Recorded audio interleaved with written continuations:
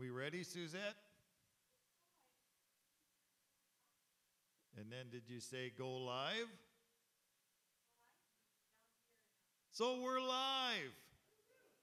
Good morning and welcome to New Life. Everyone who's here and everyone who's online, we're going for it today. We're going to just light our hair on fire. So wahoo! That's what we do, yeah? And even if you have stubs, the flames still go. Doesn't matter.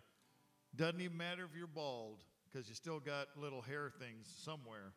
We're going to light them on fire. So here we go. Well, we're going to worship the living God. We're going to praise him, exalt his name, honor him for who he is, because he's worthy. He's worthy of it all. He's worthy. We're going to ask God to come and move upon our land. It's part of the first song that we're going to do. We're just going to proclaim that we're going to seek God's face. We're going to ask him to pour out his glory upon this land and upon our own lives here today. So let's expect God to be here. Doesn't matter, it says by many or by few. It doesn't matter to the Lord. He comes where there's 2 or 3 present. He comes where there's thousands, comes where there's hundreds of thousands, but the Lord is the one that we want to worship. So Lord, we thank you for today, and just show your manifest presence in our midst today. Lord, let your word through song and through preaching from the scripture touch us in a strong and a powerful way. And if there's anyone who needs to be healed, we say be healed in the name of Jesus. Receive his healing, receive his deliverance today. In the name of Jesus. We will seek your face, Almighty God. We'll turn and pray for you to heal our land. Father, let revival start in us.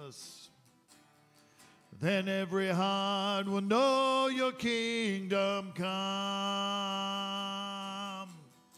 Lifting up the name of the Lord, power and in unity, we will see the nations turn, touching heaven, changing earth.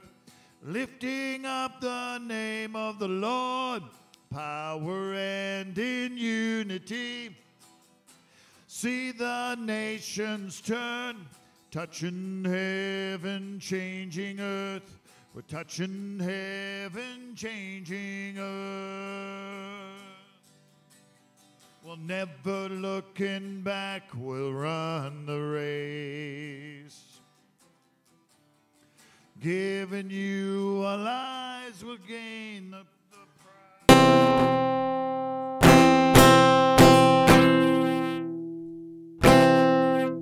I always have something happen. Is that going through? Ha! Well, I think I had it on the tuner. Oh, well. Praise the Lord. God's good. There's always something. Are you ready? Never looking back. We're not looking back at this. Woo! Well, I was thinking I was people on the thing can't hear the guitar because I had the thing on the tuner.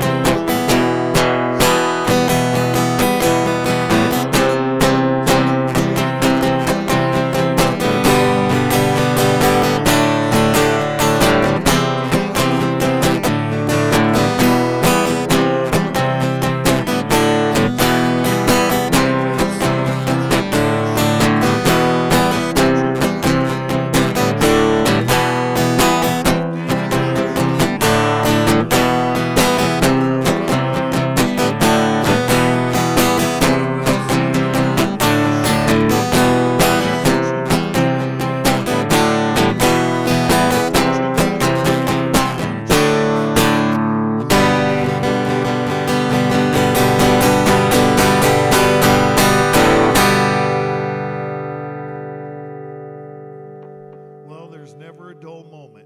Wahoo! Right? Onward.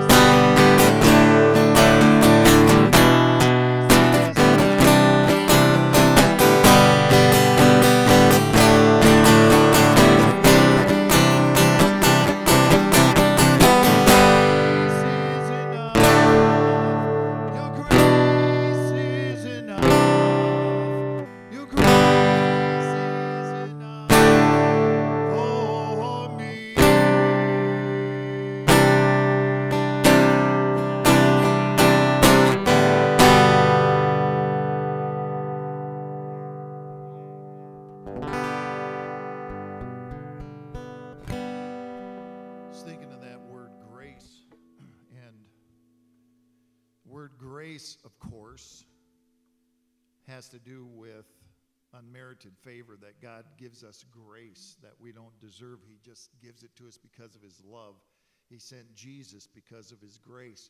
But there's another aspect of grace that many people, I don't think, understand or know from the scripture. When you start reading through the scripture, it talks about grace empowering us to live the life that God wants us to live. So grace is unmerited, but when he gives us his grace, that means we have the power to do what he's asked us to do. So we can walk in his life, in his abundance, because of his grace. And it's something that's undeserved. It comes because of his favor, but it's empowering. It's an empowerment of our life in him. And so that's one thing that's good, is that when God talks about it, we do it in his strength, his power, and his glory. So that's how we live the Christian life, not in our own strength, not in our own flesh or ability, but in him.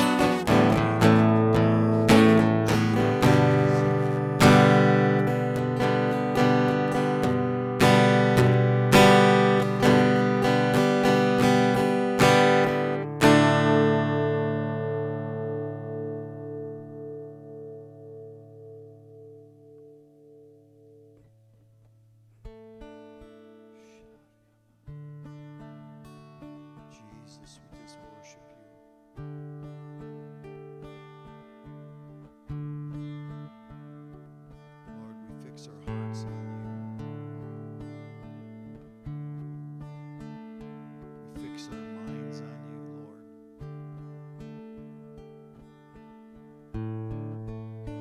We invite you to come and move in our lives today. Invite you to come and break through. Lord, your word says we're overcomers in Christ. That you can do exceedingly abundantly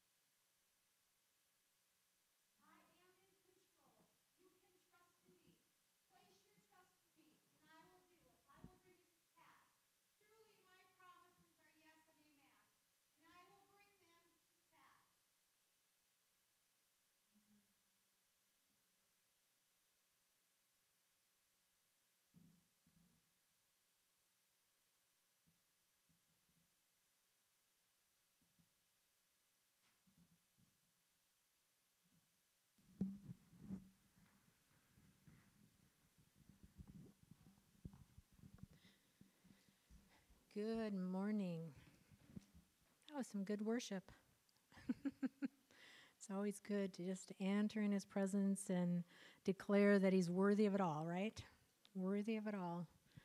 So just thankful. I love that word of encouragement because I was going to get up here and say, peace. Be at peace. We have a country that is just not at peace right now. But as the children of the living God, we can have peace in the midst of storms, whether they're personal or national. We can have peace. It talks about that in Isaiah about he whose mind is stayed on the Lord. And I think I've quoted this maybe in the last month or so more than once. But when your mind is stayed on the Lord, the scripture says perfect peace you're going to have. And that means in Hebrew, you will have shalom, shalom. Not just shalom, but shalom, shalom. Perfect peace. Shalom, shalom.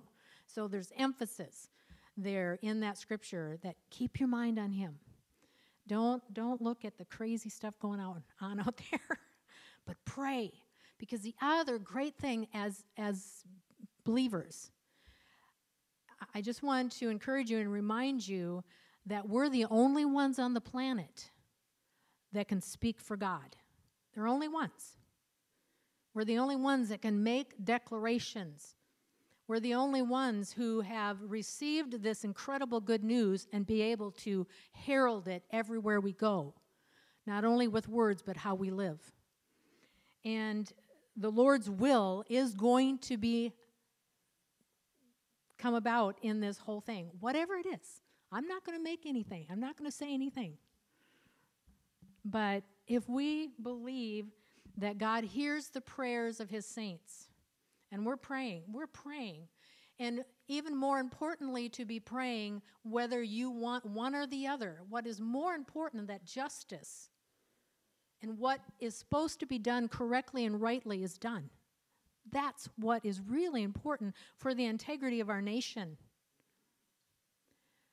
We are a great nation, and this nation has been laid out in an incredible way. There is no other nation that's been laid out in such a way that our nation has been laid out.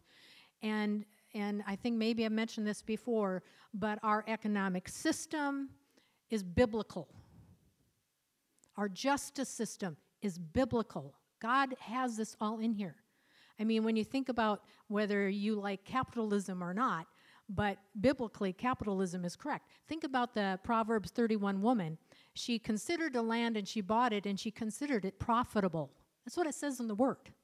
It says that. So God has this figured out.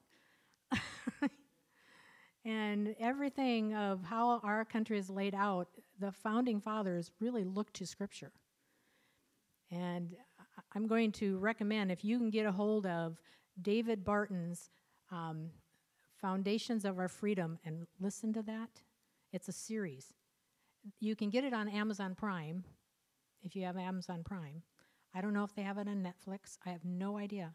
But if you can get a hold of David Barton's Foundations of Our Freedom, you will absolutely be amazed at how our nation was founded by men and women of God who sought God and believed him to lead them in the founding of this nation. It's phenomenal. Phenomenal. I mean, I have been blown away. And some of it I've known, but I've learned some things that just have blown me away of how awesome this nation was founded. So be at peace. Trust God. You're the redeemed. You get to say so. We're the only ones that can speak for God, right? Hear him and make that declaration. So be at peace. Be at peace. I want to just remind you, next Sunday is the Sunday to bring in your Christmas boxes if you're going to participate in that Christmas box giving to children somewhere in the world. So next Sunday is the last Sunday you can do that.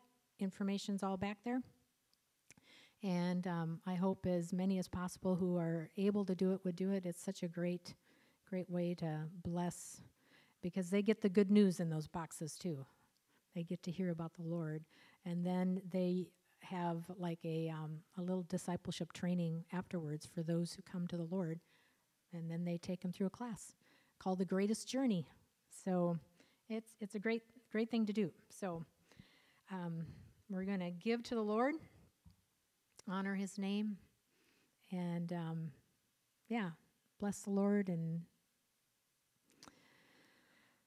with our giving. So God, we thank you once again. We're so grateful to your love, your grace, that unmerited and undeserving grace and mercy, and how your love is from everlasting to everlasting.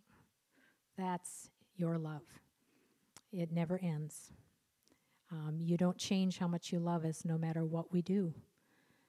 You love us. It's bottom line. And you showed it in the most extreme way in sending your son.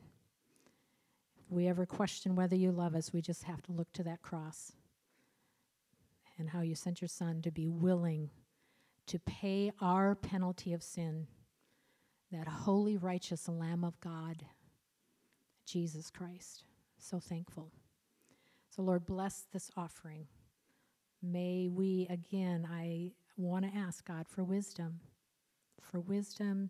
to use it well, that we would be people of integrity with our finances, good stewards. It all belongs to you. Lord, I pray that every one of us will be good stewards of the everything you've given us. In your name, Jesus. Amen.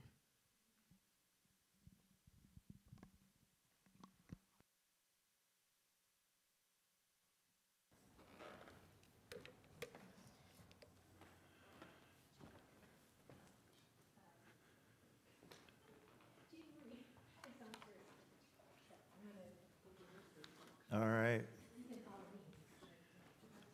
Well, good morning again.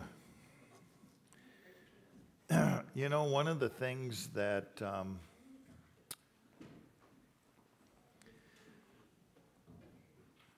just really is important to understand is God's looking for a heart that's toward him, a heart that worships him. So that's great when we can just open up and just express our love to God and be touched by him.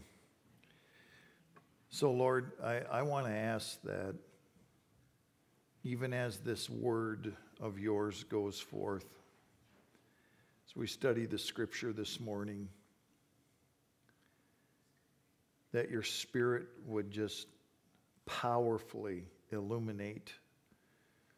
Lord, even with our understanding, we can read the words, but unless you bring revelation, we don't truly understand it. So I'm asking for some aha moments today. I'm asking for an expansion of our understanding of who you are, an understanding of who we are, an understanding of the place that you have given us as your people. And so, Lord, move by your Spirit today. We just invite you to come and touch our hearts in a new way. Amen? Amen means so be it. So if you said amen, you said amen to the whole thing. Well, 2 weeks ago, I started talking about, I wanted to do some teachings on life as God intends it to be, because I think that's what we need to look at. If we want to find out what's going on in our life and measure it, not in a negative sense, but measure it to see if we're experiencing the fullness of what God wants, we have to look in our life, not so that we're just being interior gazers, but we need to figure out, what did God create us for? What did he create us to be? And who we are in him. And so when we begin to do that, it begins to open up revelation. And that's why I talk about life as God intends it to be, because unless we know what he has for us, we can't pursue that. We can't go after it. I think you've already noticed that when you accept Jesus Christ, everything in the universe doesn't change. Now you're perfect and you can just walk in 100%. You have increased super knowledge of God, and See, everything God has and what the scripture shows us, that when we come to God, we come to him as a baby in Christ, and we grow in a relationship. We grow in our understanding of who he is. The more we turn to him, the more we look at him, the more we begin to understand, and it grows and it increases. And as we start walking in obedience to the word, we're doing like babies sometimes. Maybe we're getting up and falling down. Man, they do that a lot.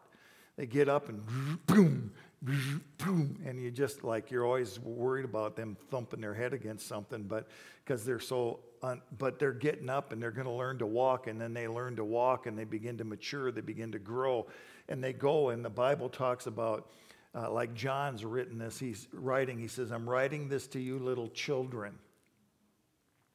And then he says, I'm writing this to you young men. And then he says, I'm writing this to you fathers. He's talking to the different generations of those, not physical generations, but spiritual generations. Because you can be old and be a baby in the Lord, right?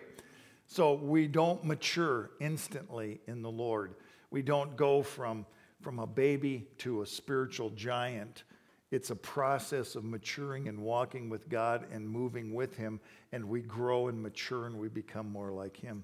So we have to figure out, I think, what is life as God intends it to be. And knowing what that is, then we can press in for those. And I think I'm just going to give you just a brief thing. I think he wants to touch every area of our life. I think he wants to touch us spiritually.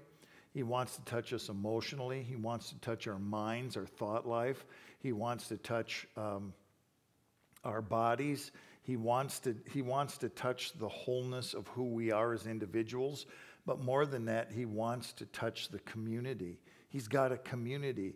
It's not just about us as individuals. God didn't create us to be all by our lonesome and grow up spiritually mature, because you can't grow up spiritually mature apart from people. You can't mature in your gifts if you don't exercise them towards people. You can't grow in the things of God, truly grow and become more patient, more kind, and all the things that the scripture talks about, unless you are with people. People are important. The community is important. So God wants to build us as individuals. He wants to build us as individual families. He wants to build us as a corporate group, of body of believers that are in a location. He wants to build us. He wants to actually touch our communities. He wants to touch our cities. He wants to touch our states and our nations. He wants to touch everything and bring his purposes about. And when we see God do that, there's something that's released that's great. So last time we were created for intimacy. And we looked at the same passage of scripture that we're going to look at today, because there's another part in here that I want us to get out. Usually what happens is that when you see God speaking about something the first time in scripture, it's a big deal. When he talks about something, it shows what he intends and what his plan is. And so if you want to, go to Genesis chapter 1. And we're as usual, we're going to flip through a ton of scriptures, because that's what I preach. The Bible. I have to preach that. And so we'll go from passage to passage to passage and try to put some of these things together for us. So today I want to talk about life as God intends it to be, that we're created to rule. Now let's look at this Genesis passage. Then God said, verse 26, then God said, let us make man in our image, according to our likeness. Let them rule over the fish. There's the word rule instantly. He says, let's create man and let them rule. Okay, so this is important, and this is where we're getting this. This is in Genesis chapter 1, very first chapter of the Bible. He says, let them rule over the fish of the sea, over the birds of the sky, over the cattle, and over all the earth, over every creeping thing that creeps on the earth. And God created man in his own image.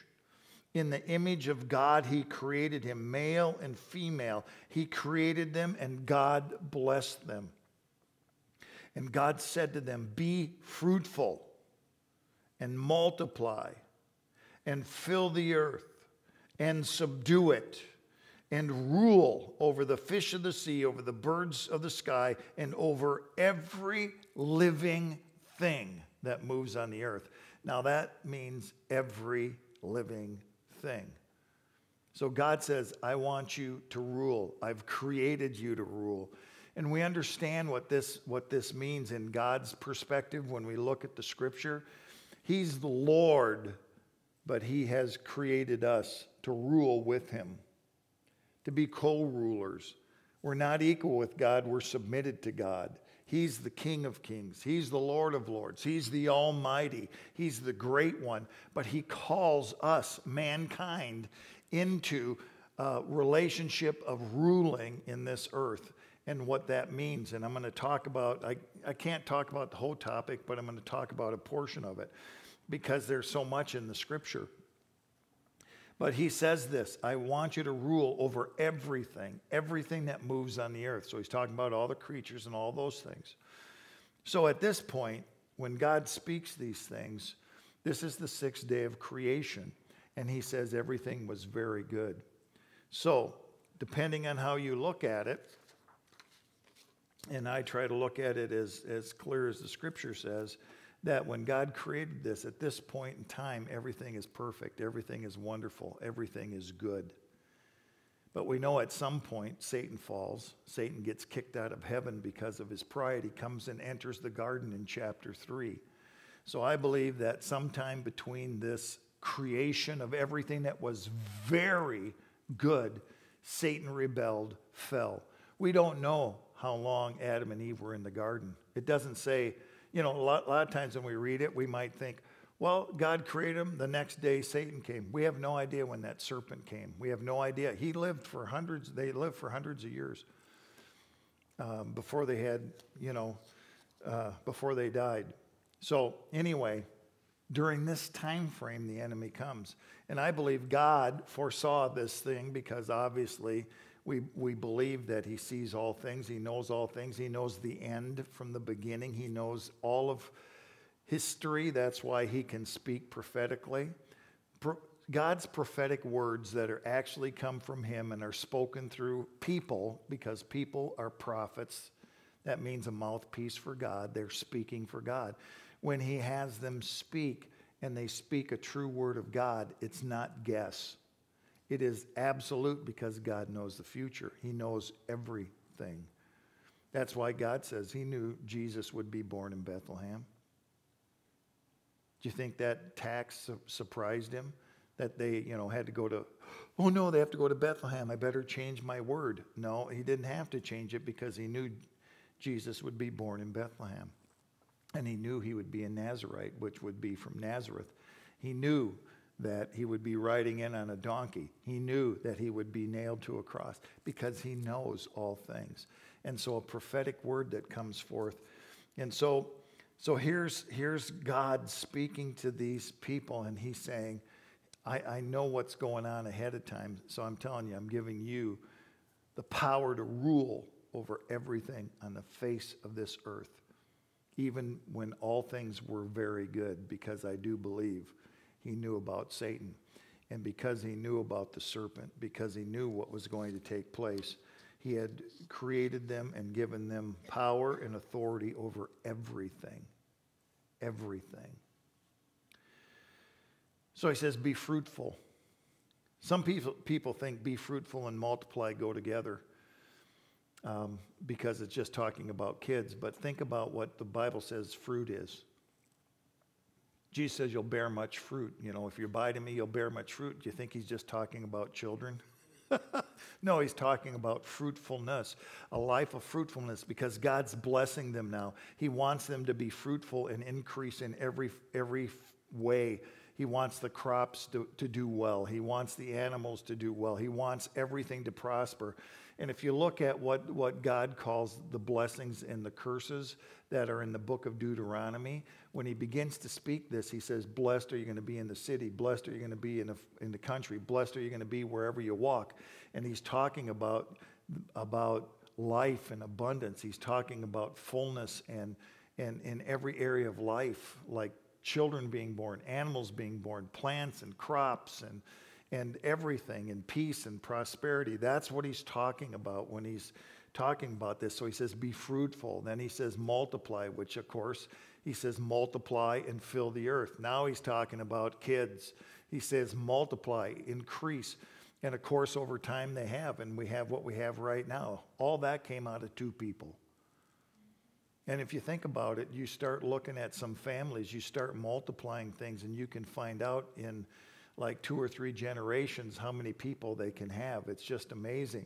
Because like, for example, when Jacob's generations, when he came down to Egypt, there were 72 people, 70 people that he brought, and then there was the one son that was there being held captive, and Joseph. So 72 people from one person. Well, him and his wife, but you know what I'm saying? Out of Jacob and his relations with his wives, the children of Israel. And then you take that, and then you increase it, and then you increase it, and pretty soon, by the time 400 and some years are passed from that time, there are millions, because they just increase and keep going. And they didn't have small families most of the time. So be fruitful, multiply, fill the earth. That was one of the commands that he even made to Noah. They were to fill the earth, and they were to do that. And they were to subdue it. They were to bring it under the authority of God. And why would that have to be? And again, I think it's because obviously God knew Satan would rebel, and there would be a spiritual battle and a warfare that must take place. And so they were to subdue it, and they were to rule over every living thing. So this ruling is what we want to talk about today. So I'm going to say 2 things that ruling isn't.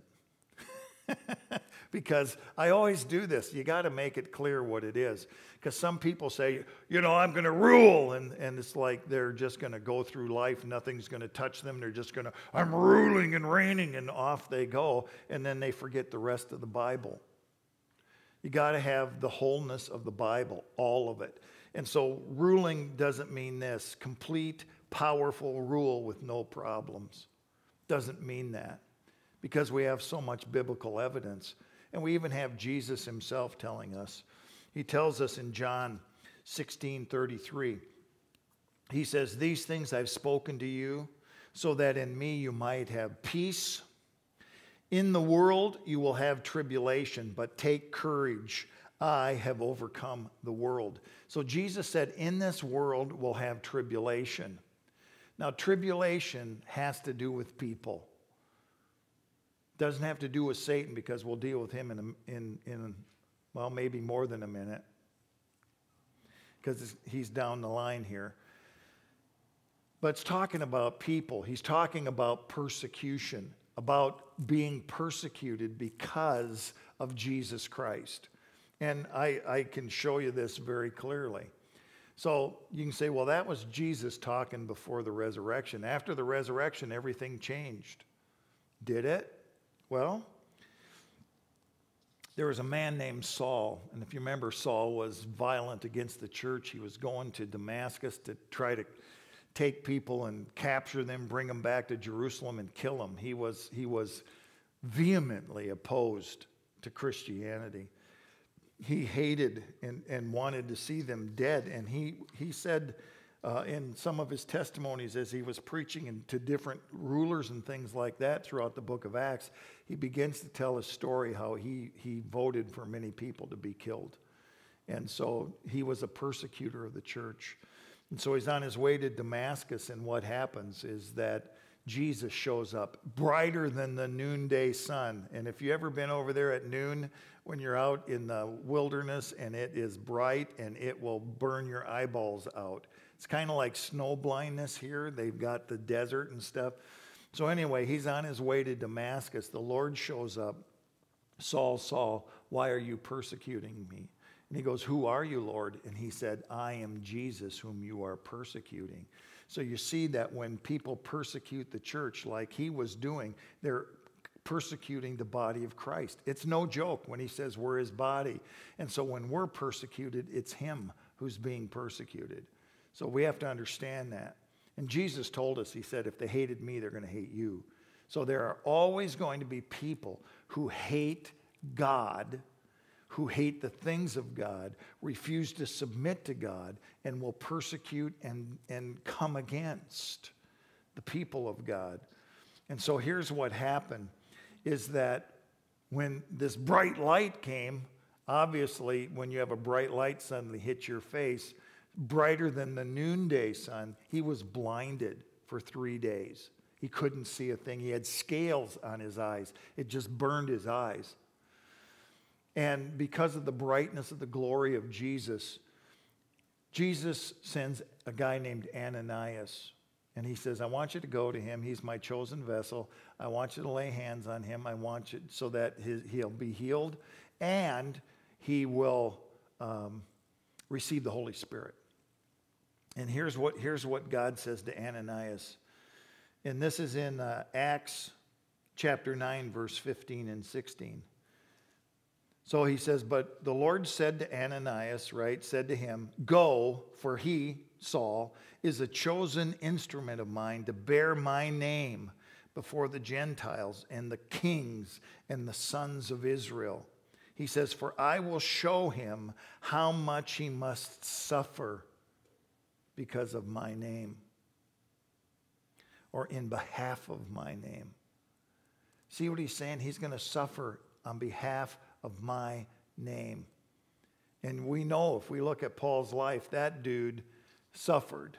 He was beaten with rods. He was whipped 5 times. He was stoned, and they thought he was dead. They drug him out of the city, but God raised him up. He got up and went back in.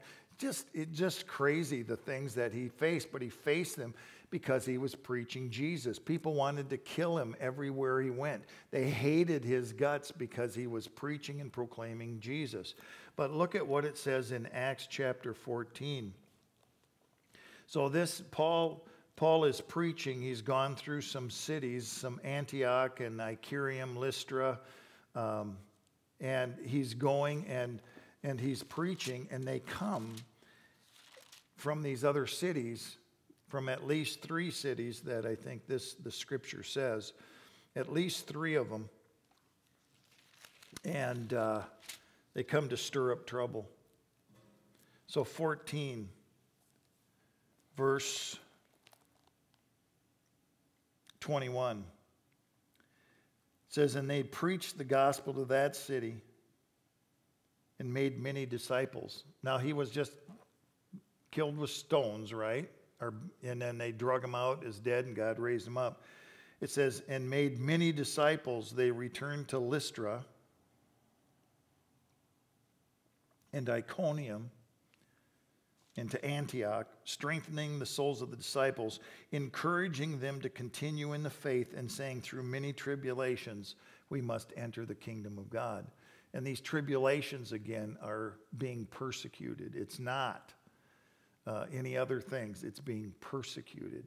It's not God doing things to us or anything else. It's man resisting God. And so he went right back to the very places that sent people to stone him. It's amazing. And so off he went, and he understood this. And then we have our friend Peter. And Peter's talking to those he's writing to. He's writing to the Jewish folks that are scattered throughout all the land, because they call it the diaspora.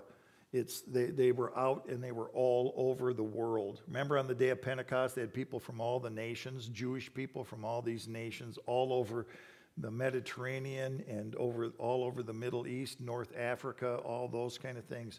They all came. And so he's writing to the Jews who are in the diaspora, and then he says to them, he says in 1 Peter chapter 4, verses 12 and 13, beloved, do not be surprised at the fiery ordeal among you, which comes upon you for your testing, as though something strange were happening to you. But to the degree that you share the sufferings of Christ, keep on rejoicing, so that at the revelation of his glory you may also rejoice and be overjoyed. And so he's speaking to them and encouraging them. In the second letter, I think it talks about people that were having their houses confiscated. People were being thrown into prison. And all these things for following after Jesus, just what Paul had done when he was Saul. And so what happens is that he says, this fiery ordeal, it's no big surprise. In other places, he says, I even forewarned you ahead of time that we would suffer persecution. So then this ruling doesn't mean that we won't bear persecution, because that's a spiritual war that's going on till the day when Jesus Christ returns and sets all things straight. There's going to be a spiritual war, a spiritual battle. Those who will stand against us. I was wondering if I should talk about this, but I might. Well, we have to have reality. We have to have the reality of Scripture. So I was watching, you might want to watch this. It's not, this isn't for watching for fun.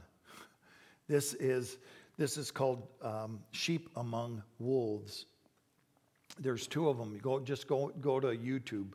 Sheep Among Wolves. There's version 1 and 2.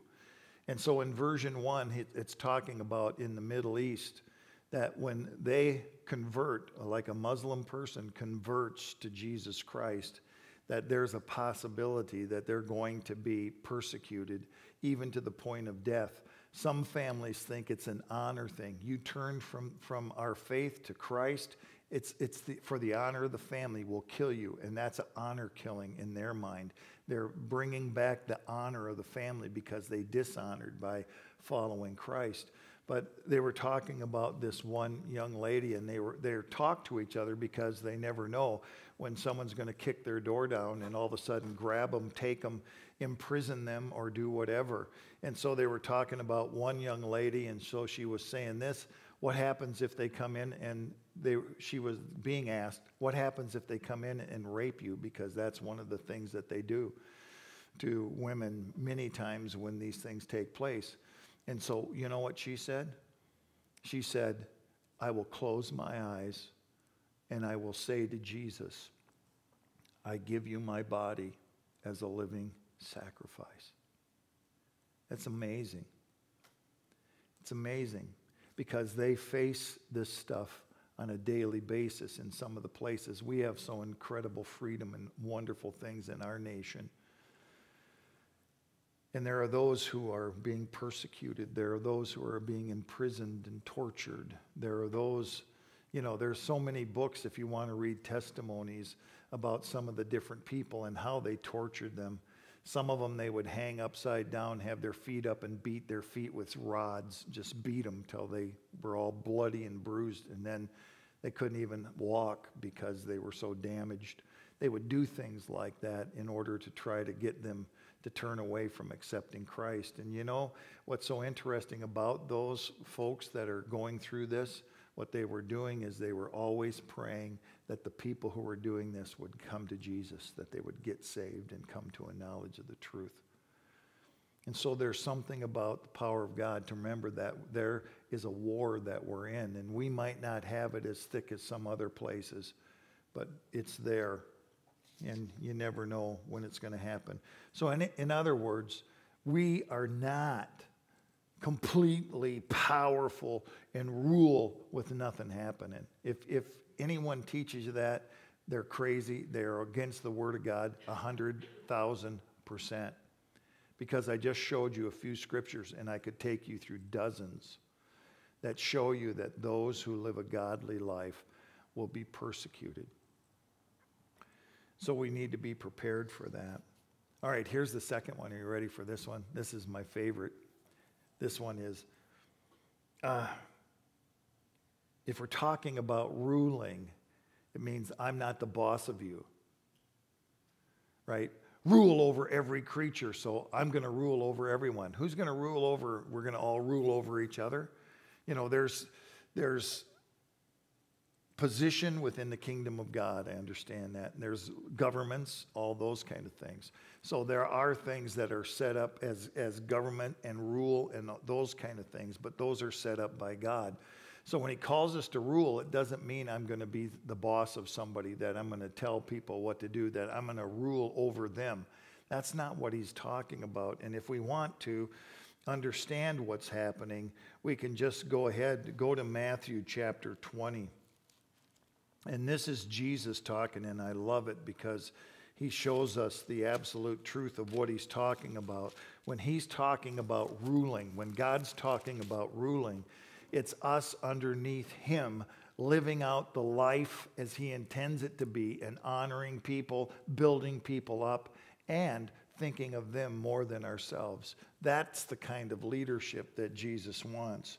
And so what he's talking about in Matthew chapter 20, it's always interesting because so what happens in the earlier part of this passage is that, remember, James and John, they're brothers. And so the mom comes and says, I want my kids to sit on the left hand and the right hand in glory when you come to your rule and your reign. So she's a mama looking out for her kids, trying to get them the key position and those things. And so Jesus has an answer. And then all the rest of the disciples here and there ticked off because they want the same thing. They want to be on the left or the right. They want to be the chosen ones. But here's what Jesus said. In verse 24 it says, and hearing this, the 10 became indignant with the two brothers, and Jesus called them to himself and said, you know that the rulers of the Gentiles lord it over them, and their great men exercise authority over them. It is not this way among you. But whoever wishes to become great among you shall be your servant, and whoever wishes to be first among you shall be your slave. Now that's great words.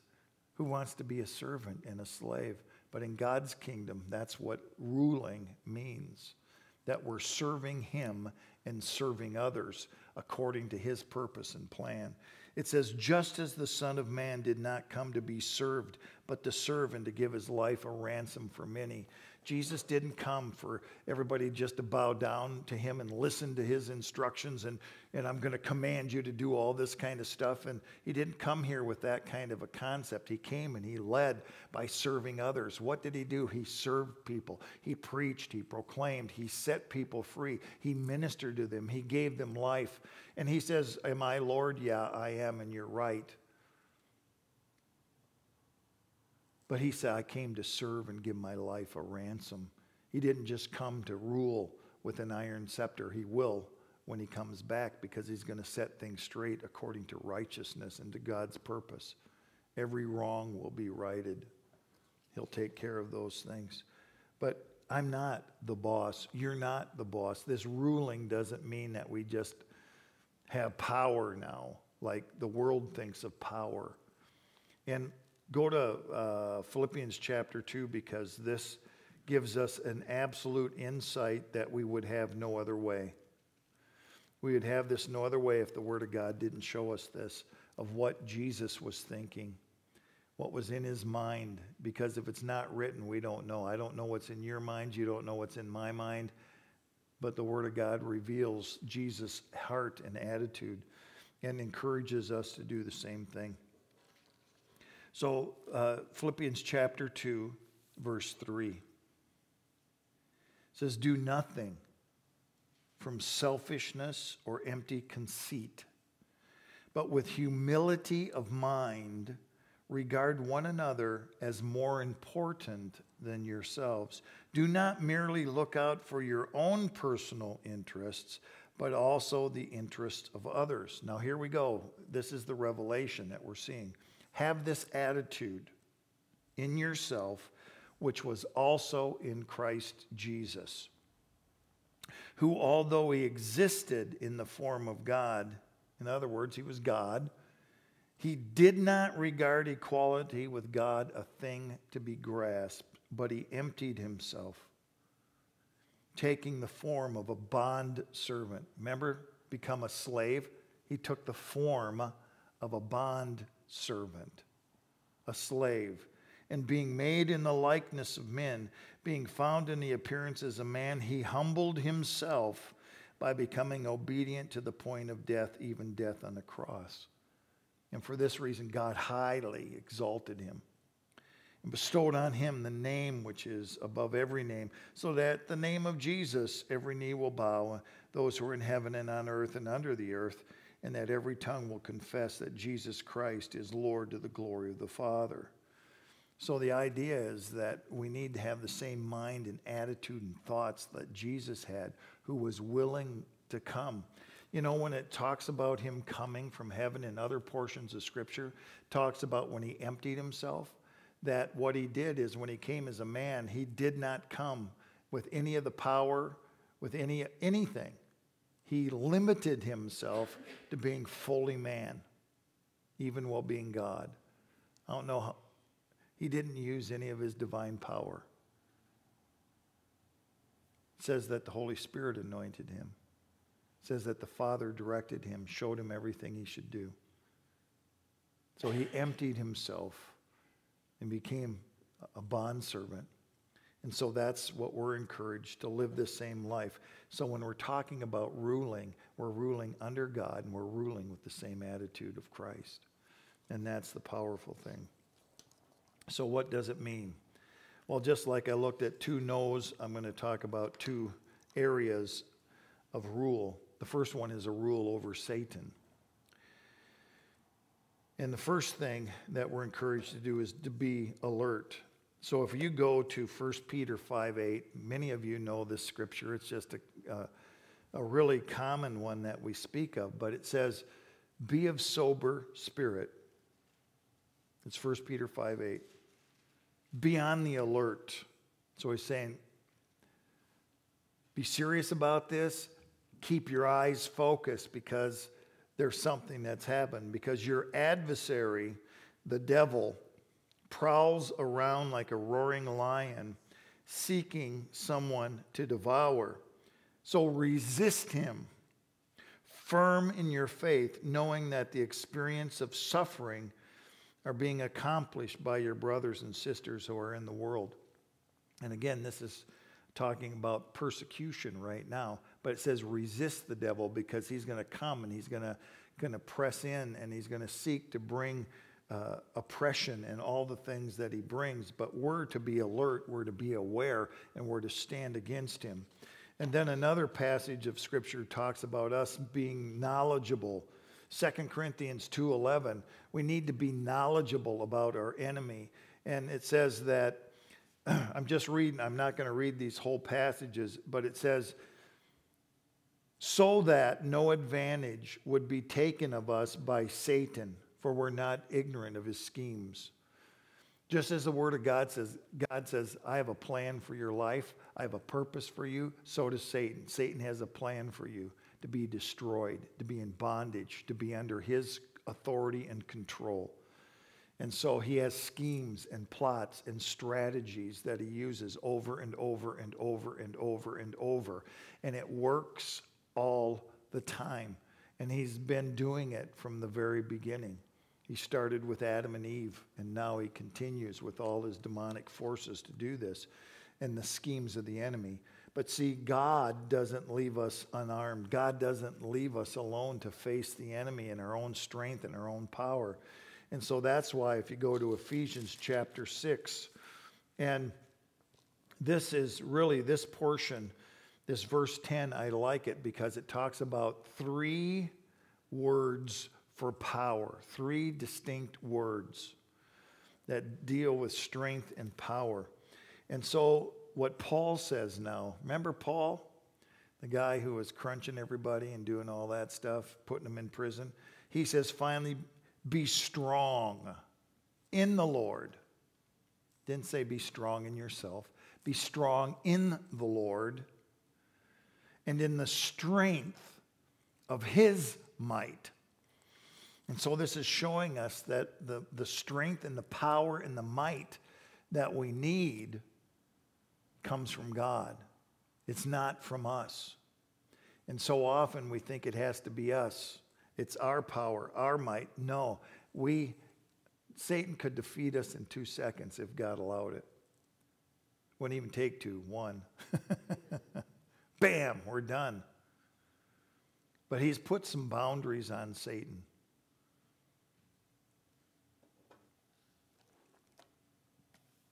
But it says, be strong in the Lord and in the strength of his might. Put on the full armor of God so that you may be able to stand firm against what? The schemes of the devil. Now, this is translated in both those places, schemes. One means strategies and one means overall plans. He has an overall plan of destruction, but he has different strategies to bring them about. We're not ignorant of these strategies. We're not ignorant of his plan. That's why we need to put on the full armor of God. And if you look at the full armor of God, I think a lot of people just focus on the body parts, like the breastplate, the belt, or the helmet. And he did that so they would have a picture to remember.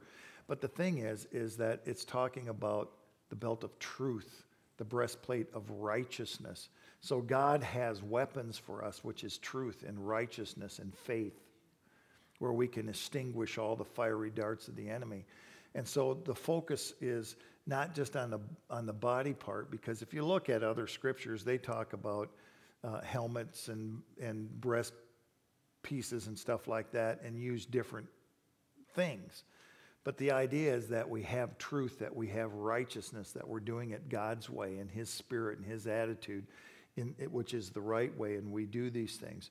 And so he says, do this so that you can stand firm against the enemy, that we can stand against the enemy, and he has to flee from us. He is under, basically, God's given us authority over the enemy. It says it in multiple locations. In Luke 9:1, we need to be authorized and empowered, and we have been. It says he called the 12 together, gave them power and authority over all demons, and to heal diseases. So he gave them authority over all demons and the power to heal diseases. So that's why when we sense there's a demonic force, we stand against it in Jesus' name. That's why we pray for healing, because he's given us authority to pray for these things and power to do those things. And so it's really important. And then I like this one in Luke 10:19. He says, behold, I have given you authority to walk on snakes and scorpions and authority over all the power of the enemy, and nothing will injure you. Now, don't even think for a moment that these snakes and scorpions that he's talking about are real ones. You know what I'm saying? Because there's the ones that handle snakes and do all that stuff to prove their faith and all that kind of stuff. That's not what he's talking about. Satan's known as the serpent, right? And so a snake is representative of Satan and those kind of things. He's also called a dragon. There's a lot of different names that he goes by in different images, just like there's different images of the Holy Spirit and all these things. So it's saying that we are going to be able to overcome and walk over all the power of the enemy. And so we have to understand that's part of his plan, it's part of his purpose for us. He has equipped us with his power to do this. It's not our own authority, it's his authority given to us.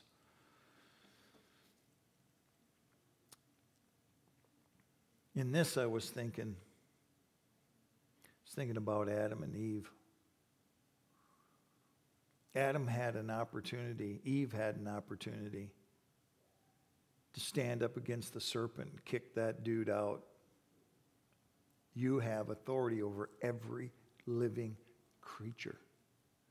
And so when this serpent came, they listened. Eve was deceived. Adam sinned purposefully. Scripture tells us that. Eve said, I was deceived.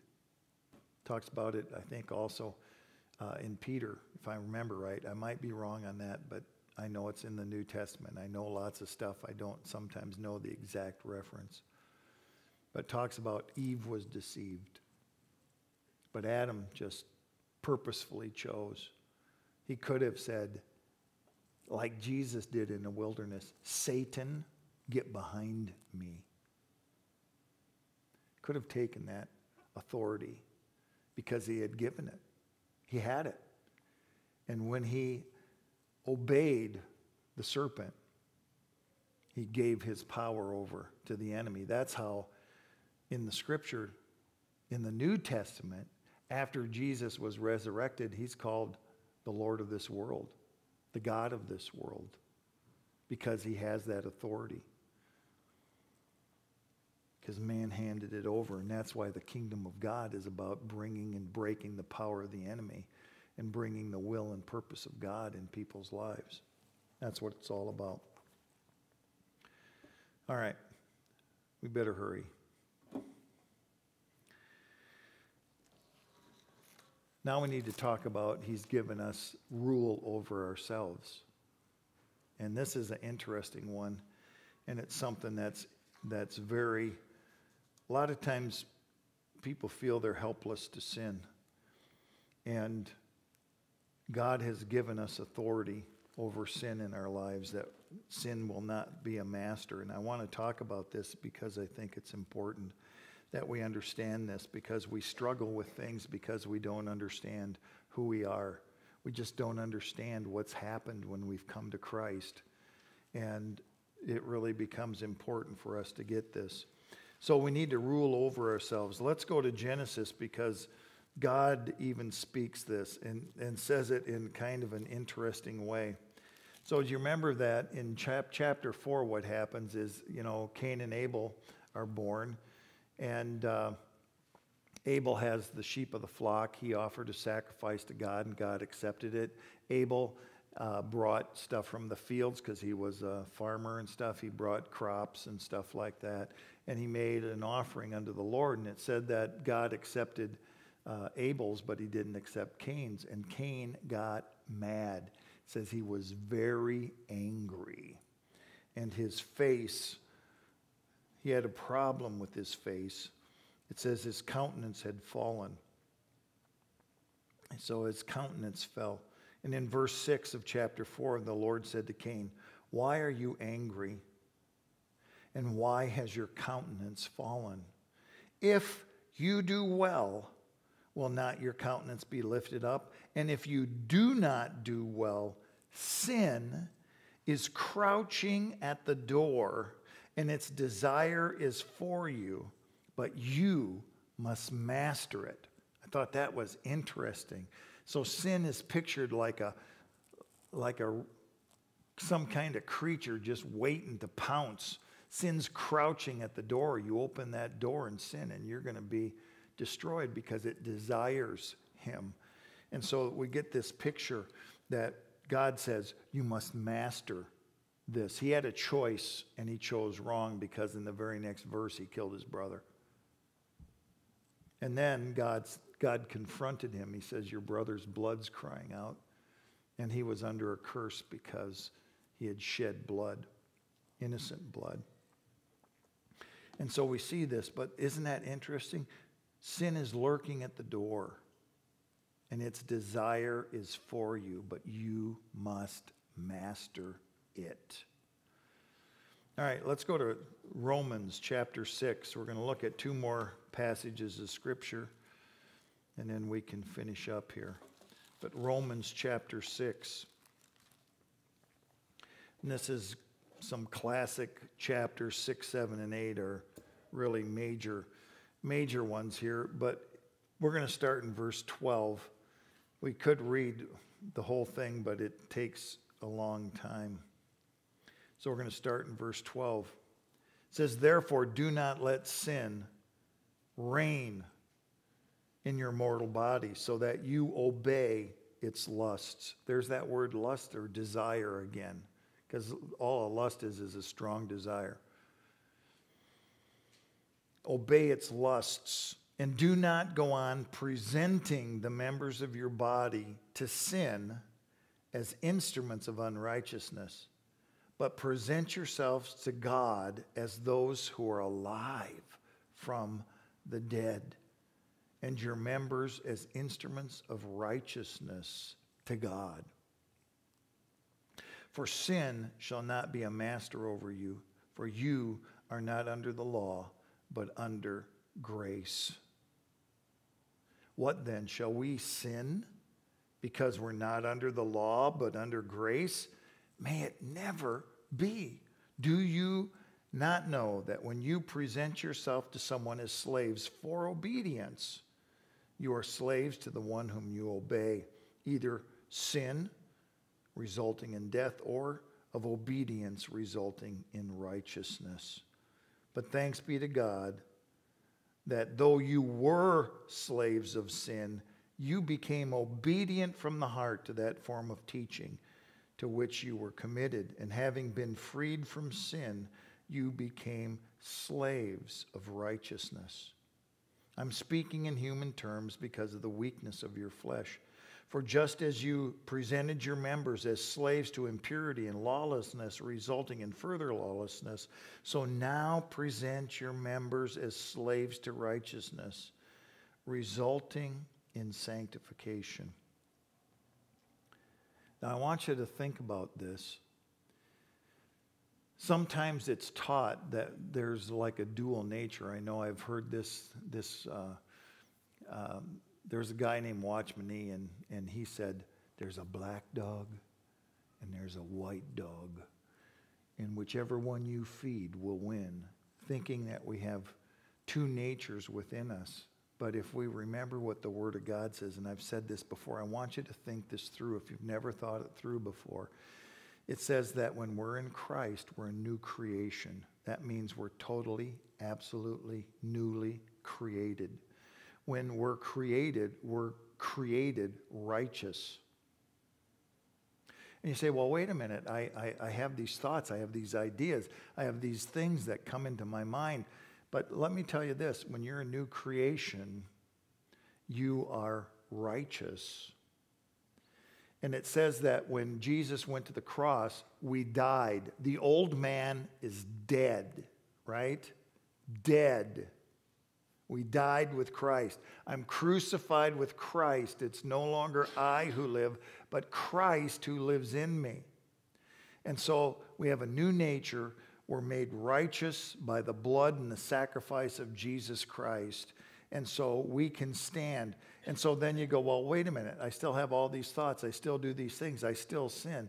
And the reason is because we don't understand who we are. We don't understand that we're new creatures. And that sin is coming from the outside, and that we have to meet it and resist it, not in our own strength, but in the power of the Holy Spirit. And again, we're going to see this in when we go to Romans chapter 8. We need to be slaves, it says, to righteousness, because we're alive unto God. You're dead to sin, but alive to God. All right, so here's how it goes. So you say, well, if I'm holy and if I'm righteous and I'm great before God, why do I have these thoughts? Would you agree with me that Adam and Eve never sinned before they sinned in the garden?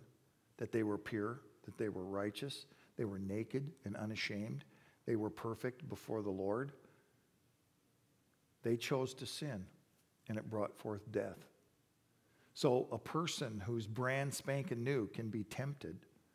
It talks about how we're tempted when we're carried away by our own lust. Don't ever say God tempts us, but we're tempted by our own desires. When these thoughts come to us, they're coming from outside of us.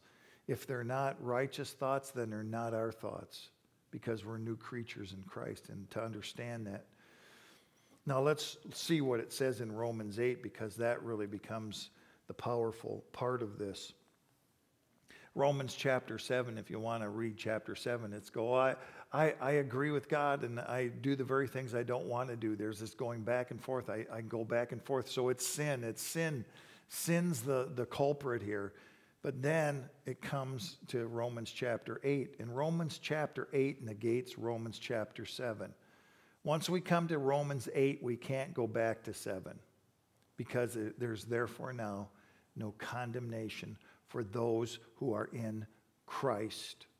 And it says in chapter 8, verse 1, 2 now, for the law of the Spirit of life. Did you hear that? There's a law in the New Testament. There's an Old Testament law that brings forth death, but there's a law.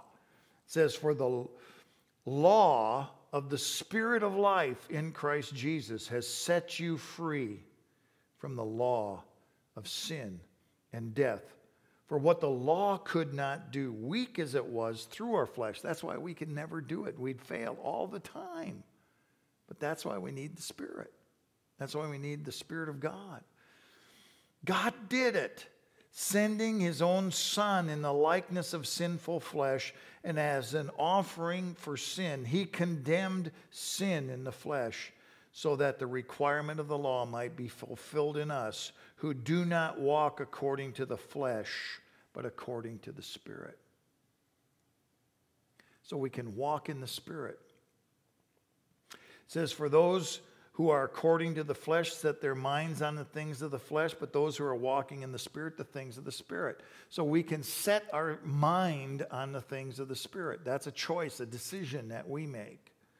For the mind set on the flesh is death, but the mind on the Spirit is life and peace. And that when we fix our thoughts on him and walk in obedience to the way he has, in the strength of the Spirit, walking in the Spirit means we're allowing his might to work through us. For the mind set on the flesh is death, but the mind set on the Spirit is life and peace, because the mind set on the flesh is hostile toward God, for it does not subject itself to the law of God, for it's not even able to do so, and those who are in the flesh cannot please God. He says, however, you are not in the flesh, but in the Spirit, if indeed the Spirit of God dwells in you. But if anyone does not have the Spirit of Christ, he does not belong to him. And if Christ is in you, though the body is dead because of sin, yet the Spirit is alive because of righteousness. But if the Spirit of him who raised Jesus from the dead dwells in you, he who raised Jesus Christ from the dead will also give you life in your mortal bodies through his Spirit who dwells in you. So there's this empowering of the Holy Spirit going to quicken, make us alive unto God. So then, brethren, we are not under obligation, not to the flesh, to live according to the flesh. For if you live according to the flesh, you must die. But if by the Spirit you are putting to death the deeds of the body, you will live. So this again shows us, by the Spirit, we're putting to death the deeds of the flesh. We have power to say no to those things that come to us. For all who are being led by the Spirit of God, those are the sons of God. For you have not received a spirit of slavery, leading to fear again, but you have received a spirit of adoption as sons, which we cry out, Abba, Father. It says you've received it. The Spirit himself testifies with our spirit that we're children of God. And if children, we're heirs also, heirs of God, fellow heirs with Christ, if indeed we suffer with him, so that we may also be glorified with him. Now listen to what he says. For I consider that the sufferings of this present time are not even worthy to be compared with the glory that's revealed to us. So what the Scripture's telling us is that through the power of the Holy Spirit, we've been changed and transformed, and we can live a different life by the power of the Holy Spirit. And so what happens is, because I think this happens so easily, because we have a thought enter our mind, we think it's ours. If you're repulsed by a thought, why would it be yours? You ever think of that? If you're repulsed by a thought, if you're pulled towards something that you hate and don't want to do, why would you think it's you?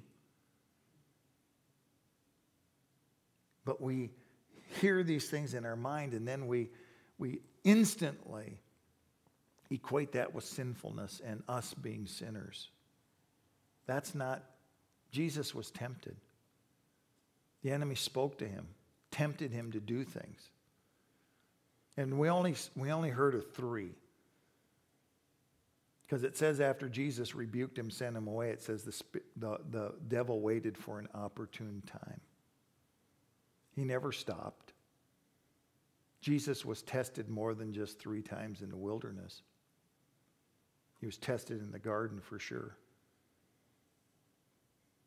But how many other times did thoughts come from the enemy? Did he speak those things? Do you think for one second Jesus thought, oh, that's my thought. I'm sinful, I'm bad, I'm ugly, I'm dirty, I'm rotten. You think for one moment? But when these things come and we hate them, they're not of us. They're not of our new nature. And that's why, I think Suzette put it this way, is that Christians, true believers, make terrible sinners because they can't deal with it.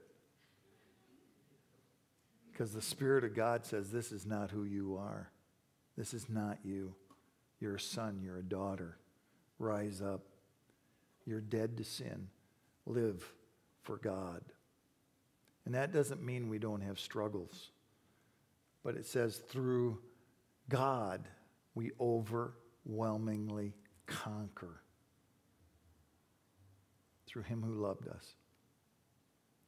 We can overwhelmingly conquer.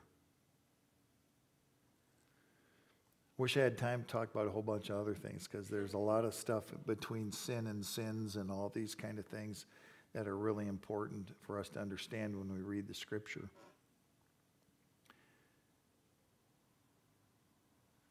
Simply put, we're new creatures in Christ.